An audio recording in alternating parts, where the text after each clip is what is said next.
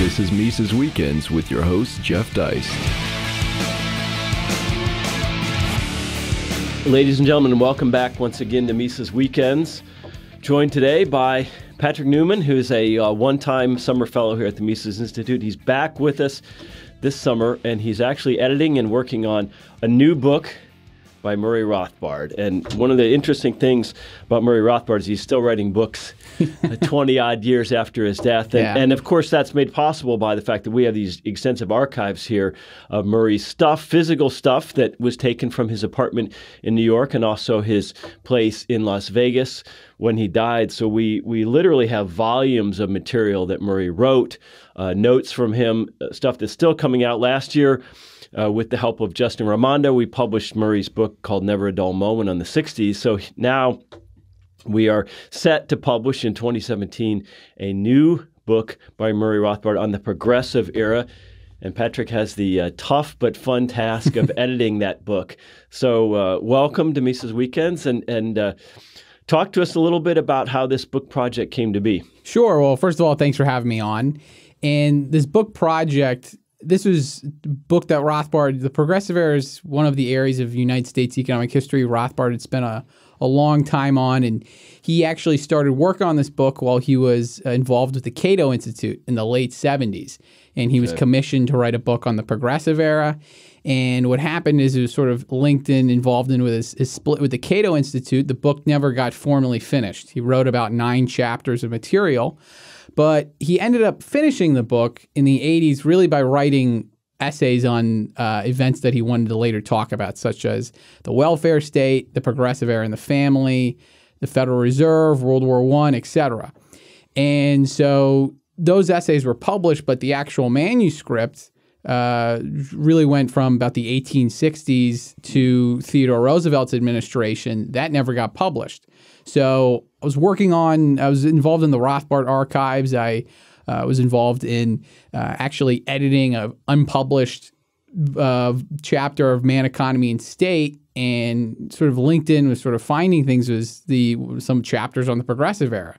And as an economic historian myself, this is a period I was very interested in. I was very interested in Rothbard's work and his lectures on the topic. So really just started to go from there, really collect the chapters, edit them from there, type them up. Yeah.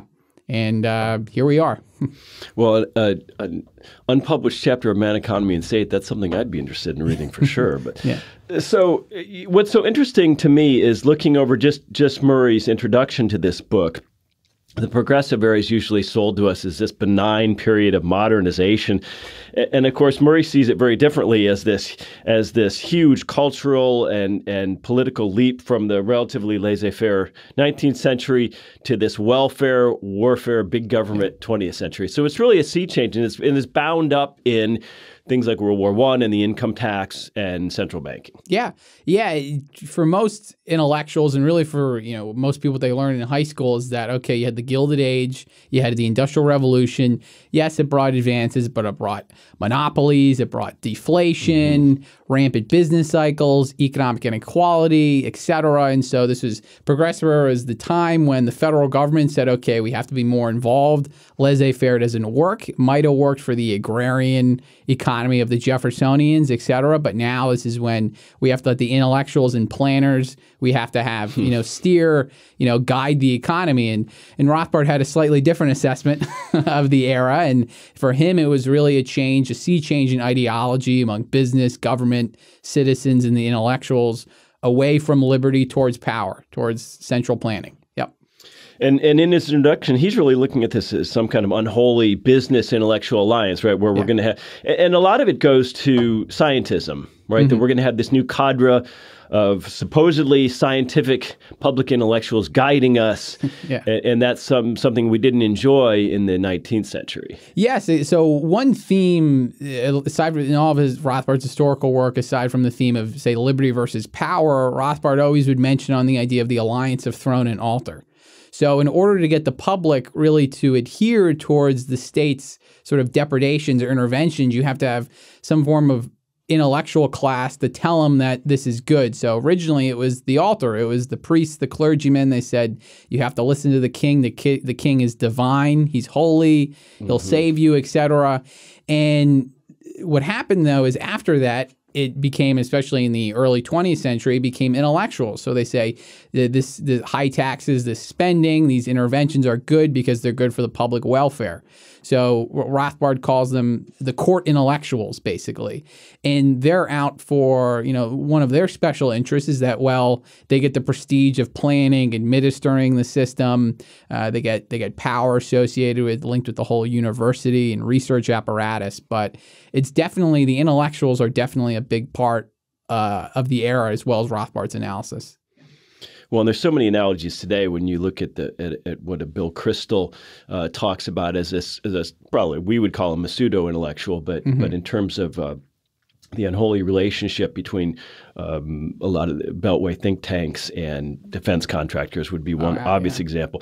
Now, two things that come out of this progressive era that Murray writes about are, of course, compulsory public schooling, which was viewed as a laudatory advancement, and labor unions, which are also seen as a progressive achievement, but Murray talks about them as a way to sort of corral and mainstream immigrants, and he argues that labor unions had racist origins. Yeah. So one of sort of related to this alliance was thrown an altar was, you could say, this new, Rothbard calls it the quadripartite alliance of basically four groups. Big business, they wanted to use government to cartelize.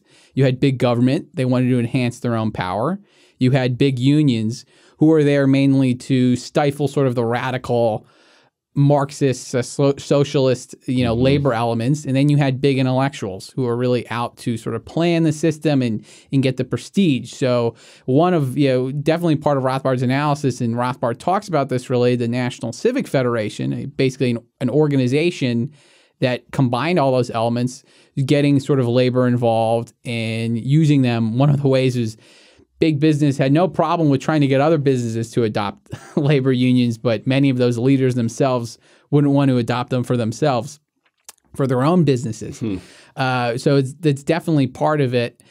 Public schooling is a huge issue, and Rothbard talks about this. It's really a link because he spends a lot of time in the late 1800s on this. He talks about many of these religious interventionists, these pietists, wanted to impose public schooling in the sense that the way it was called is Christianizing the Catholics. The Catholics were sort of unruly. They were sinful. They held the Roman popery. So you need to have, you need to have a new system of public schools, basically to get the kids while they're young.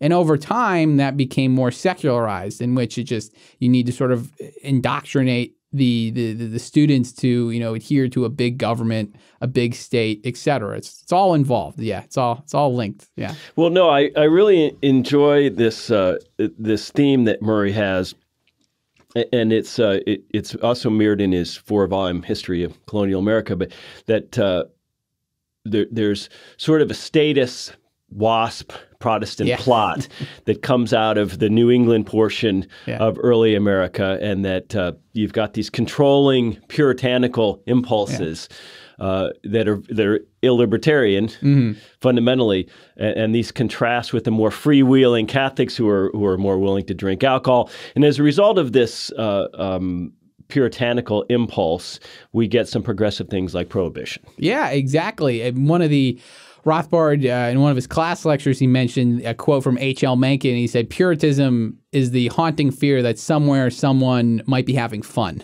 So it's all linked, where from the Puritans in New England, you move to upstate New York or in the Midwest, and you get this group of Yankee post-millennial pietists who believe that basically you have to create a kingdom of God on earth for 1,000 years before Jesus can return. And to do so, you not only have to save yourself, you have to save others.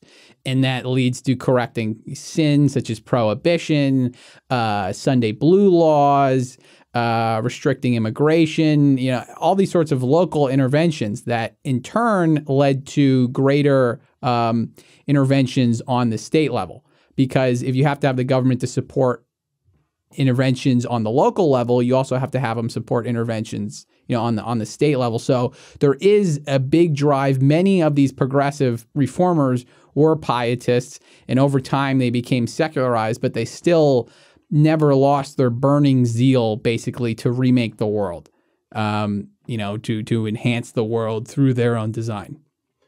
So it seems like whether we've got throne or altar or public intellectuals, we've always got statism in the mix somehow. Yeah. Now talk about whether this book is more of a historical book or is it more commentary on the progressive era? Is it a mixture of both? It's really a mixture of both. I think it combines sort of, Rothbard was known, he was involved in many areas: economic history, political science.